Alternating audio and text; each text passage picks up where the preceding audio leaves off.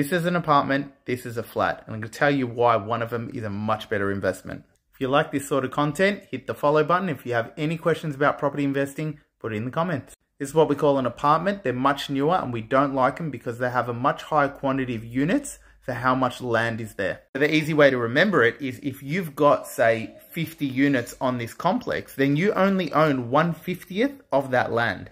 So these things will generally have a high body corporate fee, so the yearly fee that you pay to maintain the building. So when it comes to pools, spas, gyms, even lifts, they're very expensive to maintain. And that means you're going to have to pay more out of your pocket every year just to maintain those facilities. And the build quality after the year 2000 generally trended downwards. So there are exceptions, but a lot of them have waterproofing, cladding issues. And I can hear a lot of people thinking, well, hang on, that building is going to depreciate and the depreciation is going to be really high. Hang on, you got to remember that the land appreciates and the building depreciates, right? So once that building has depreciated, what do you got left with? What, like a percentage of that land? It's not really going to appreciate as much as you think. And you speak to a lot of valuers, they will tell you that apartments like these, a lot of them are barely grown at all. There's always exceptions to the rule, but majority of these apartments, some of them are even worth less than what they were when they paid for them like 10 years ago.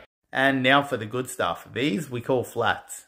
And not all of them are good. Just make sure that you don't go with anything more than, say, 12 in the unit. So at least you still own 1/12 of the land that's on there. Ideally, 1 of 6, 8, beautiful.